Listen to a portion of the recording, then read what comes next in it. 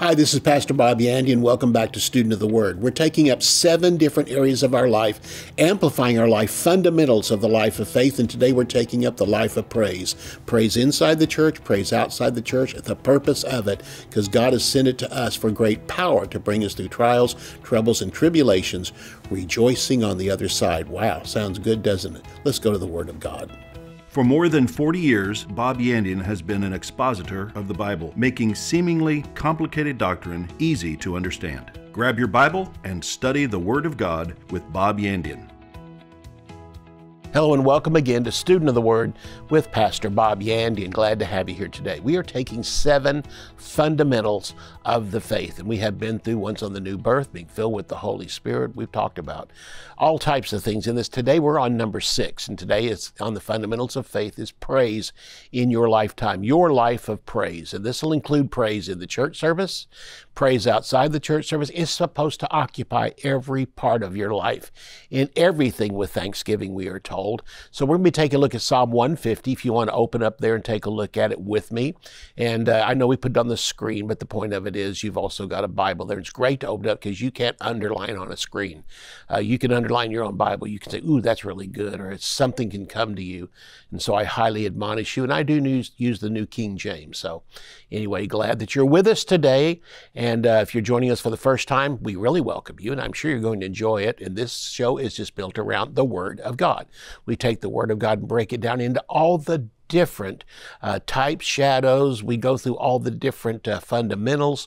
I mean, there's so much things in the Word of God that we could honestly study it forever, then go back and study it again and find things we've missed the first time.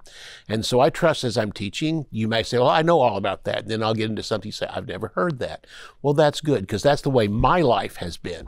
And I enjoy reading books. I enjoy hearing sermons and things, and they come from a different viewpoint. And even some I've disagreed with, I ended up agreeing partially with them or fully with them. I've actually had to change my mind, but that's just part of life. The only one who doesn't change his mind is God.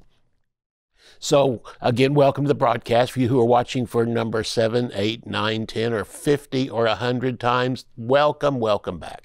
Glad to have you. Psalm 150 says this in verses 1 through 6, praise the Lord, praise God in his sanctuary, praise him in or under his mighty heavens, praise him for his mighty deeds, praise him according to his excellent greatness, praise him with the trumpet sounds, praise him with lute and harp, praise him with tambourine and dance, praise him with stringed and pipe, praise him with sounding cymbals, praise him with loud crashing cymbals.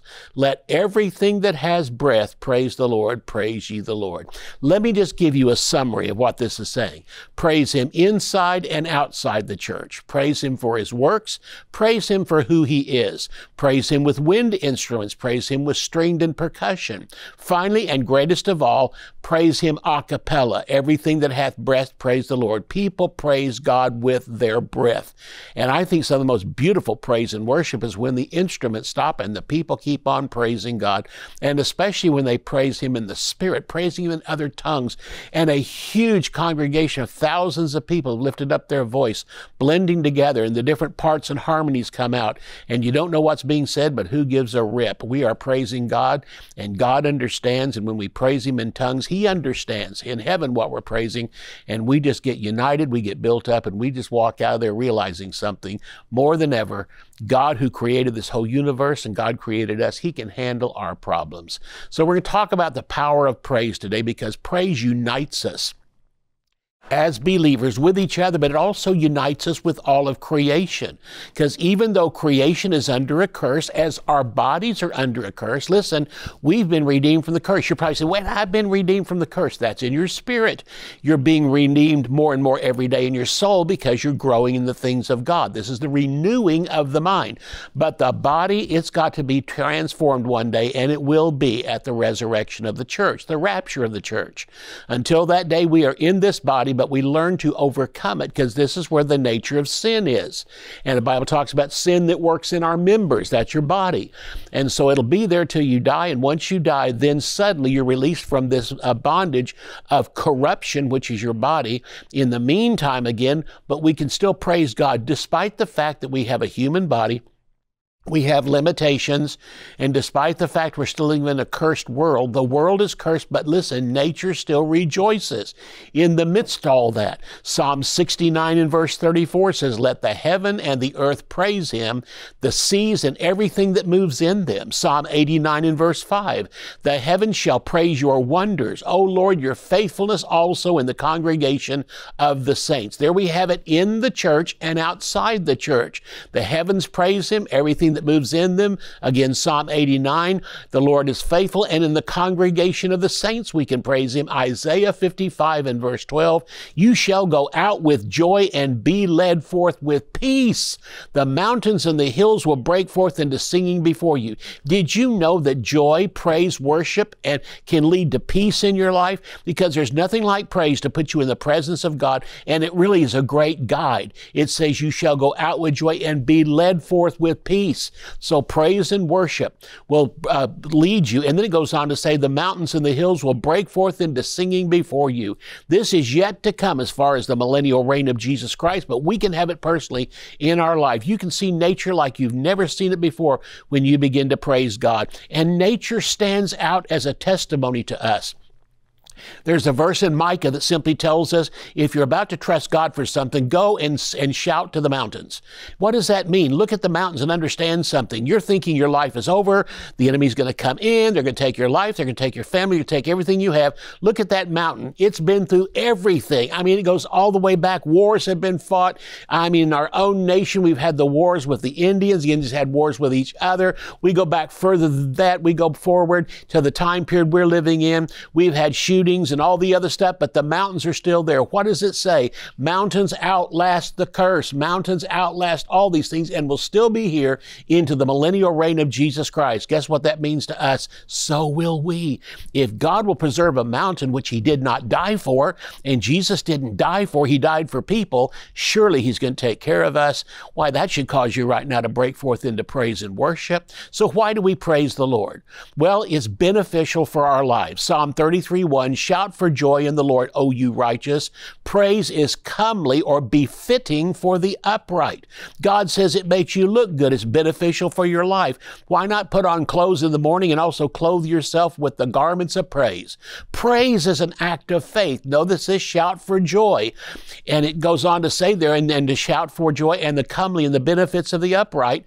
Praise is an act of faith. It's a voice of faith before the answer is even seen. To praise him now, knowing the answer is on the way, knowing you're going to get out of this. You don't know how, but you don't care.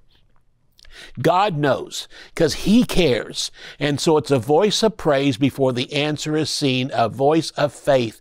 It settles our hearts before we pray. Pray and study the word and go to work for the Lord. But I'll tell you what, it's great to praise God before you study because the Holy Spirit that lives in you amplifies that word. The author of the Bible lives in you. And that's the beauty of it. It's pleasing to God for us to willingly praise him. Well, what about praise in church? We started out with that. Praise him in his sanctuary. Psalm 22, verse 22, "I will declare your name to my brethren. In the midst of the congregation, I will praise you." Church should have praise and worship. And it's not to all be in minor keys and dirges and things like that. It's to be uplifting and to praise God with a voice of praise before him. Psalm 35 and 18, "I will give you thanks in the great congregation. I will praise you among many people." Only God's children can praise him. Psalm 115 verse 17 says, "The dead do not praise the Lord." This isn't the physically dead in the tomb, although that can apply. It's talking about the spiritually dead. They have no connection with God. They have not been born again. The Holy Spirit doesn't live in them. They don't have that channel through the Holy Spirit to praise God. So the spiritually dead as well as the physically dead do not praise the Lord.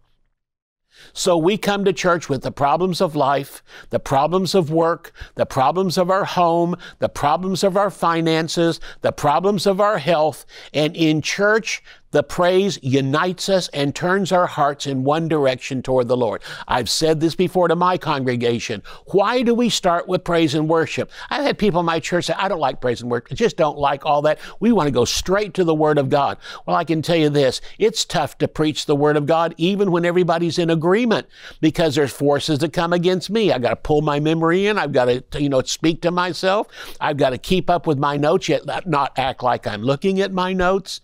I have to be spontaneous. All these different things come to me, but I can tell you this, if it wasn't for praise and worship, I'd have a tougher time. Why? Because if you have 1,000 people coming to church, you've got 1,000 people thinking of 1,000 different things, and their problems are vast across there. They're all coming and thinking about the problems of life. So we've got a church divided among 1,000 different ways, and the moment we start praise and worship, it all focuses together, and everybody gets in the same order. Everybody gets in the same purpose of why we came to church. Praise and worship is like plowing the ground before we plant the seed. How important is that? Music opens up our hearts, and in that we come before the Lord. There was something said one time, and I remember this man was ministering, and he and his wife were ministering, and they just mentioned each other because they were both musicians, and they were ministering from the Word of God on the foundation of praise and worship being such an important part of their life. And his wife said something. She said, honey, we've said this before. She says, and I haven't really proven it or looked it up, but she said, why is music in keys? He said, well, what do you mean? She said, well, this is in the key of A. This is A flat. She went down, listened to the keys, and she said, why do we call them keys? Do they unlock something? And they both just looked at each other. She said, I've wondered that for a long time. Boy, did I start thinking. And my whole thing is, yes, they are keys, but yes, they do unlock something. I went and looked it up back then. I couldn't find anything on it. Did they open up something today? In the days I'm living in today, I went to YouTube one day and just looked it up. Keys and their effect on you. And they literally had the keys, each key and what it was, and psychologically what it opens up inside of you.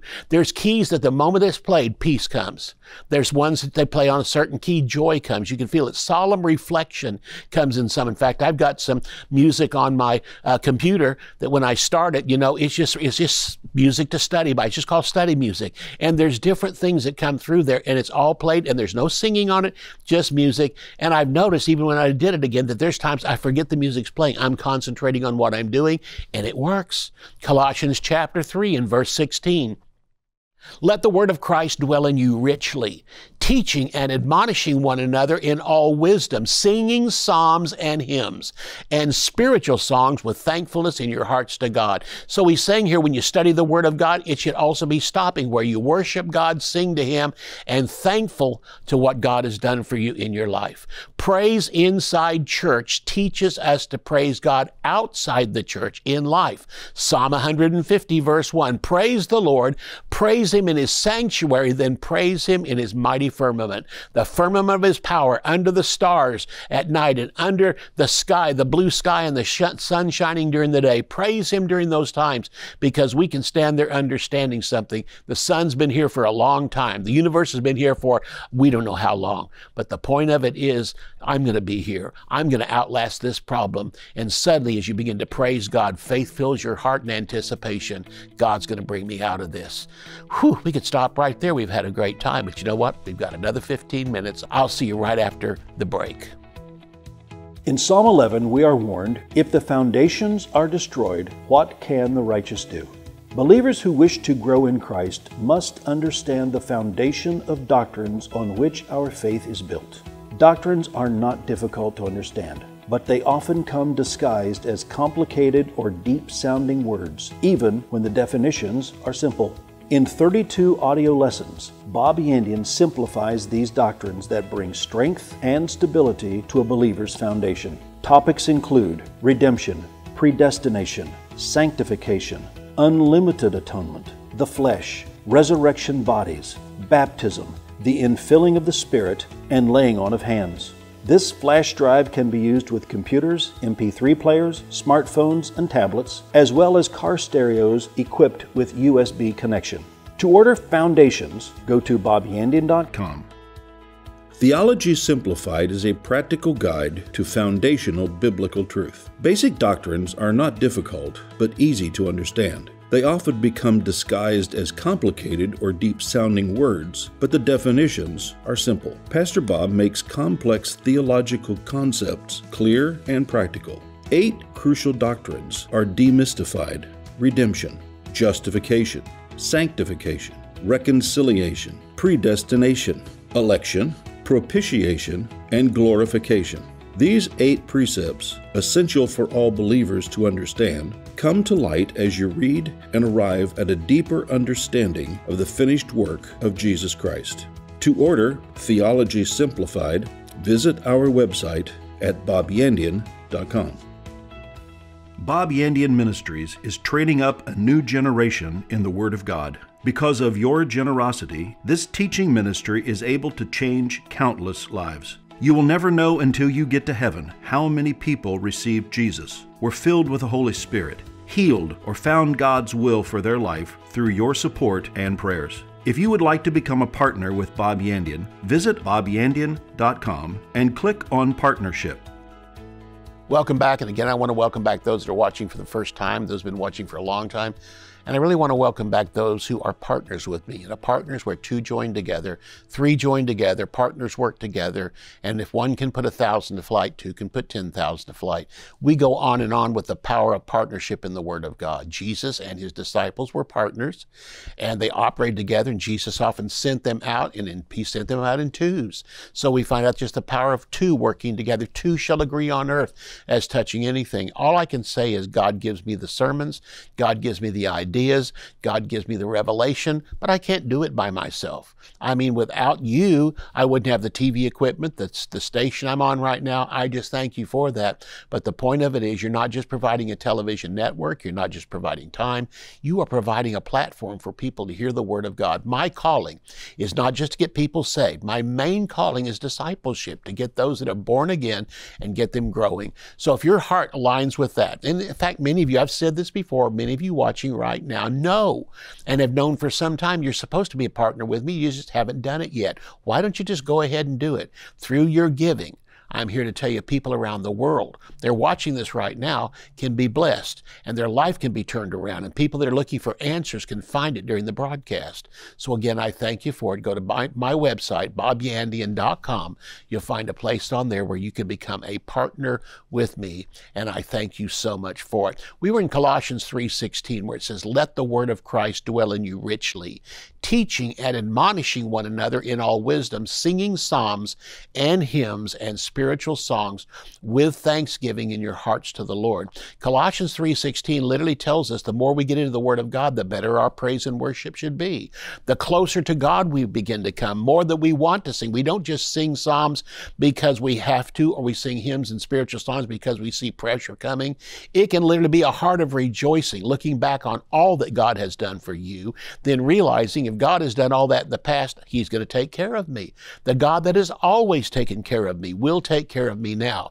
So praise inside church teaches us to praise God outside the church, and we ended it before the break at Psalm 150. And verse 1, which says, "Praise the Lord, praise him in his sanctuary, and praise him in his mighty firmament." I've had questions given to me, and by denominational people. Literally, the 33 years I pastored, I was asked to do panel discussions and other things. And on one particular day, we had, with a number of ministers sitting there, and we'd answered questions. And we had Baptists, Methodists, we had Presbyterians.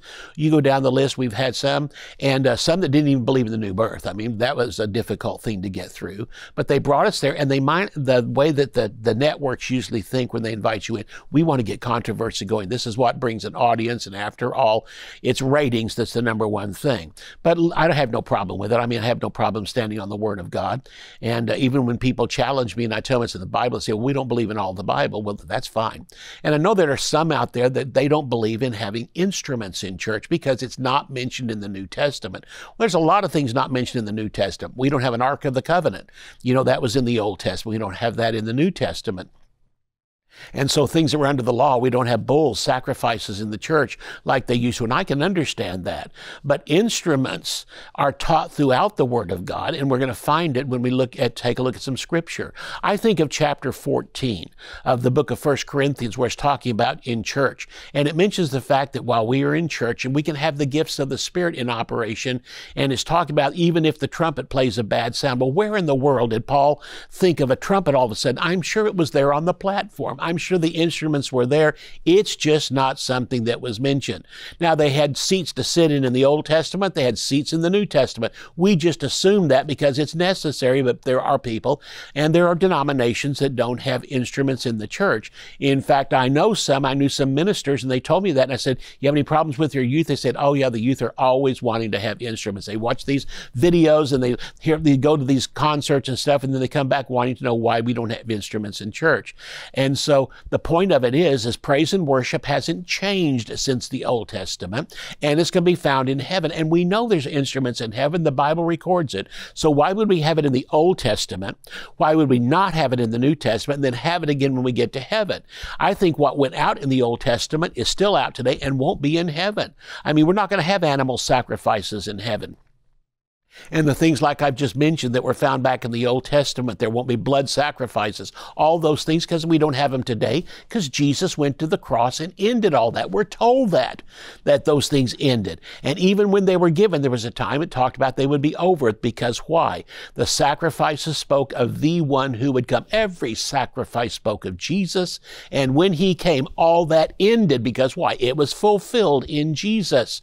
And so, but praise and worship has not changed. In fact, the Psalms are even quoted in the New Testament, and God intended in the Old Testament to give instruction for praise and worship, especially Psalms. And that's why we can still enter his gates with thanksgiving, enter his courts with praise. These are wonderful things found in the Old Testament that are still for us today. God enjoyed praise and worship before the world was ever created.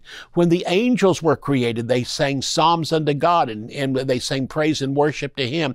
And we even find out in the Word of God that Lucifer was the leader of praise and worship, and God put all types of musical knowledge inside of him, even calling him the sound of the trumpets and the lutes and the lyres and all the different things that were there found in the Old Testament. They said they were found within Lucifer himself. He was the leader of praise and worship. So we have praise and worship before the earth was created, praise and worship after the earth was created in the Old Testament, and we also have the instruments today.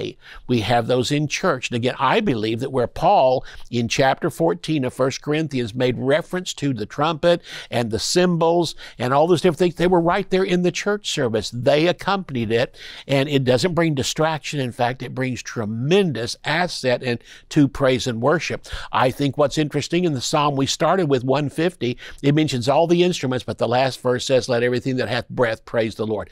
The greatest thing we can do is with our breath praise God. Instruments are fine, but they're made by man. But my voice was made by God. And this is in essence God's creation singing back to God. And I don't need a trumpet. I don't need a violin or whatever. But listen, there's nothing more beautiful than a trumpet or a violin when somebody who's anointed picks that thing up and begins to play it. So again, the Psalms are quoted in the New Testament. The Psalms are sung with instruments in the book of Psalms. And we are told that, but they're also sung without it. In Psalm 150, let everything that has breath praise the Lord. The greatest praise and worship I have to offer to God is from my lungs with my breath coming out of my mouth, that God created all of those. And so we're told to sing psalms. Psalms are sung with instruments, but hymns, look them up in the Greek. It says the psalms are sung with instruments, but hymns are sung a cappella. And again, all lining up with Psalm 150. We start with instruments, but we end up with everything that hath breath, praise the Lord. I can't think also of anything more beautiful than a cappella. People praising God with their voice without instruments as the congregation moves out and the instruments just fade out, and all we hear is the sound of people praising God. Yes, heaven's going to have instruments. In fact, we're told when John went went to heaven, he said the sound of heaven was like many waters. It is so loud there, it's like trying to talk at the bottom of Niagara Falls. You have to scream to each other to hear it. The sound of many waters is waters coming together. That's the sound of praise and worship from people, from angels, all those that are there in heaven praising and magnifying God. Instruments are made by God to be used for his praise. But instruments by themselves are not anointed, nor do they prophesy. The people playing the instruments are anointed.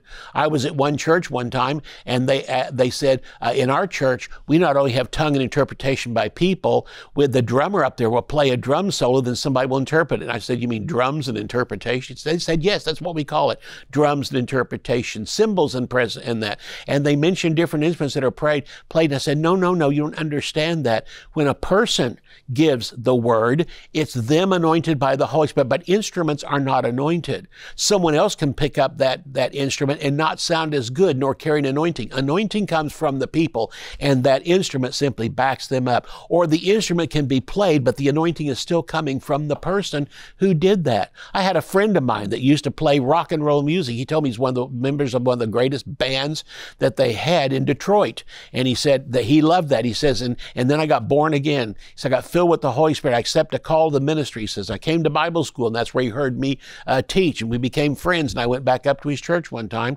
and spoke. But what he told me was, he said, when I was in my house one day, I'd been pastoring for years, said I opened up and I got way back in the back of my closet. He said, there was my guitar back there. And he says, I looked back there and there was my amplifier. He said, I pulled those out and I said, you know what? He says, I used to be able to play this thing and literally sway thousands of people. I start playing, he says, and you could just feel the presence of that music. This is satanic. Going across the people. He said, I could control huge groups of people with that. And he says, I just wanted to see if it was still there. He says, I started playing like I used to. He said, you know what? It was gone. Completely gone. I couldn't do it.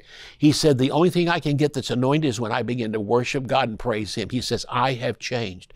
Therefore, that anointing has changed. And he started mentioning the power of praise and worship, that people would understand the presence of the Holy Spirit. He inhabits the praises of his people. So instruments are not anointed, nor do they prophesy. I was at one church, again, like I said, and they mentioned drums and interpretation. You don't get that. That's not in the Bible. No, instruments are not anointed. The person playing it is anointed. Heard the story of a little girl. There was a man that quoted the 23rd Psalm, and he was an actor, and I mean, every word was perfect. Enunciation was perfect, and the people applauded him after it was over.